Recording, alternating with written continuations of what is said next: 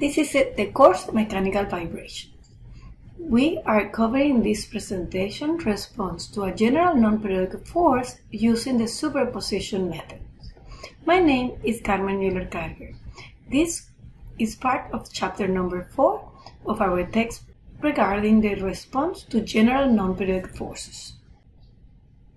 For small displacements and linear systems, the excitation force can be decomposed into a sum of functions, and the response will be the sum of the responses of each of these functions. In this image, we see here that the response for force 1 will be x1, the response for f2 will be x2, the response for f3 will be x3, and so forth. As an example, we want to find the response to a rectangular pulse load using the superposition method. The governing equation for a mass spring system is this one right here. This is our rectangular pulse. We have a force that is equals to F sub 0 for time greater than 0 and less than capital T, and then we have 0 for time greater than capital T. We can convert our rectangular pulse in a step function that goes to infinity, and that will be valid only for times less than capital T. But when we have times greater than capital T, then we can add a negative delay step function, and that will cancel out this part of the step function, and it will give me a zero function. So these two functions will be equivalent to the original function. For time greater than 0 and less than t, the response will be f sub 0 times the response of a unitary step function. We already know what is the response of a step function. Therefore, my response for this period of time before capital T will be this function right here. For time greater than capital T, then we have our function, and we have to subtract this delayed step function. So we will have the original step function minus the delayed step function. That will give me this expression, which is the same as this one, minus another step function that is delayed, this time capital T. And this will be our response for times greater than capital T. In this example, we want to find the response to a triangular pulse load for a mass spring system. We have our governing equation, is this one right here, mass times acceleration plus constant of the spring time displacement equals to the force. The force will be a ramp for t less than capital T and 0 for t greater than capital T. We have to find a combinations of functions that we know the response to have an equivalent function. So for 0 to capital T, we can say that this function is equivalent to have a ramp that goes to infinity. We know the response to a ramp function.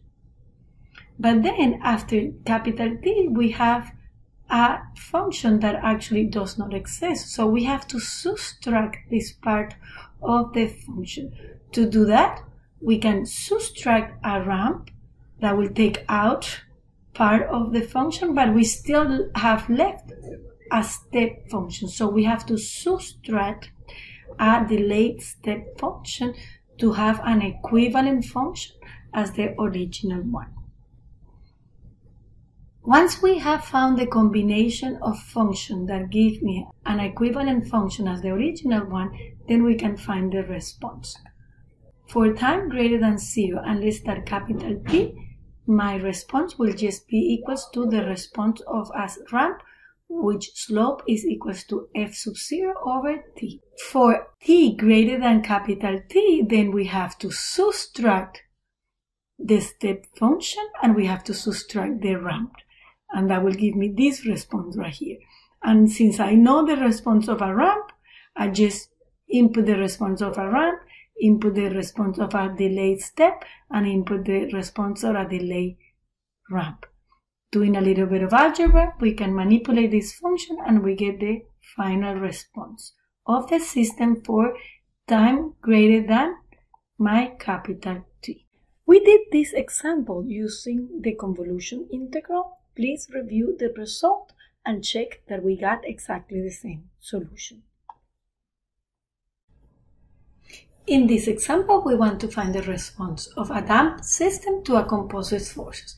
The force is composed by a impulse that happens at t sub 1, and then I have a rectangular pulse that is between t2 and t3. This is the piecewise function, and then we can decompose this force by superposition as we have the same impulse, then we have a step function, and we subtract another step function in t3. Once we have an equivalent function, we can find the response by superposition. Since we know the response for an impulse and we know the response for an unitary step function, we can say that the response of the system will be 0 for time less than t1 because nothing had happened yet. Between t1 and t2, we can say that we have the response of that impulse. For time greater than t2, we have to take into consideration this impulse, and we have to take into consideration this step function as well. Therefore, the solution is adding the impulse and the step functions. And for time greater than t3, we have to take into the consideration the response for the impulse, the response for the first step function minus the response for the third step function. And we can substitute this function by those one right here, and we have to include the time delayed in each of the cases when it corresponds. The next example is to find the response of this damped system to this composite force. As you see, we can write this function as a piecewise function where we have 0 force for t less than capital T, and then we have a linear function, then we have a constant function, and then we have also a linear function that is negative. And then after 40, we got 0 force. If we want to use the superposition method, we want to find functions which we know the response to have an equivalent function as the original one.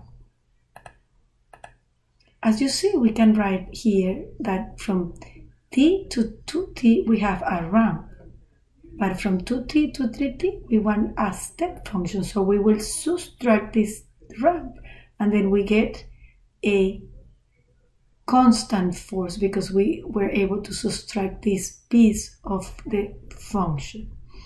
When we arrive to 3t, we want to decrease our function linearly, so we subtract another ramp of the same slope.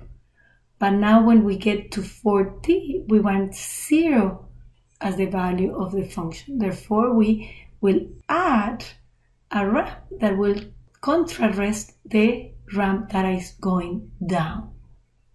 So finally, I have converted my original function in a composite function of ramps. I know the response of each of these ramps, which is this one right here.